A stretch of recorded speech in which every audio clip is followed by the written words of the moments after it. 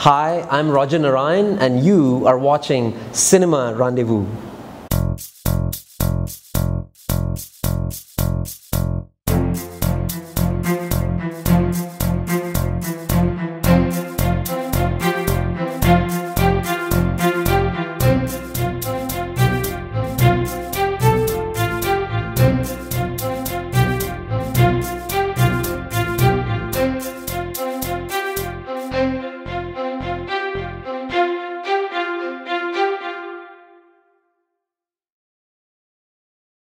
Chennai was definitely the sort of the foundation for, I think cinematic love and all this. I mean, Balachandar and also just going outside Tamil Nadu, Satyajit Ray and Ghatak and all these were like early influences.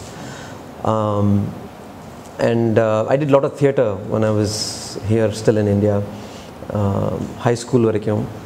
So most of the programs here, I had checked NSD also, you need to have a graduate degree before you go to FTII or NSD. So I just decided to go to BITS Pilani, do my thing. But we had a very vibrant cultural scene there. So it kept the juices flowing, the creative juices, I did a lot of improvisation, creative writing. So that kept the dream alive. And then I said, you know what, okay, this is good as a backup. I actually was very keen on just pursuing something that was seriously acting. So I actually ended up attending American Conservatory Theatre in San Francisco and did my method acting course there. I've also trained at the San Jose Repertory Theatre in San Jose and the American Film Institute SAG Conservatory. And I also love improv from a very early stage, both through theatre and also just sketch, performance and all.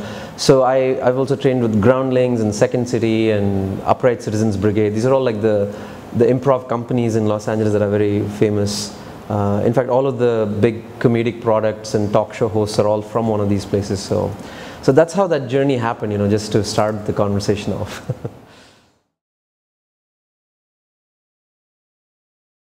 I come from a family of classical musicians, Carnatic singers and vocalists and all this. My aunt I guess she was, Chitra's classmate, playback singer Chitra's classmate. So she went on a different direction to become a teacher, and she teaches in Bombay now, classical music. My mom is a Carnatic vocalist as well.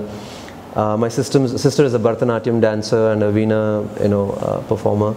So I never, though, formally learnt music, which is something I still kind of kick myself about. It just never happened, but I have a very good ear. I can carry a tune, a cappella and all this, and I've done that on stage and in film on occasion.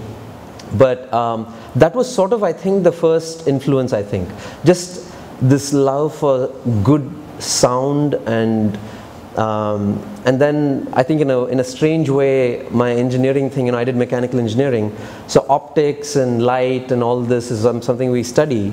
And if you look at the esoteric sort of side of that, it's like this love for light and sound and not necessarily in a biblical sense of like let there be light, but let there be light and sound, which is what film is, It's like you bring all this beautiful light and sound together, whether it's dialogue or background music or score or just if you're shooting sync sound, just the ambience that is happening, and it just creates this kind of visceral, beautiful, organic organism, that just kind of astounds you when you watch it in a big screen. So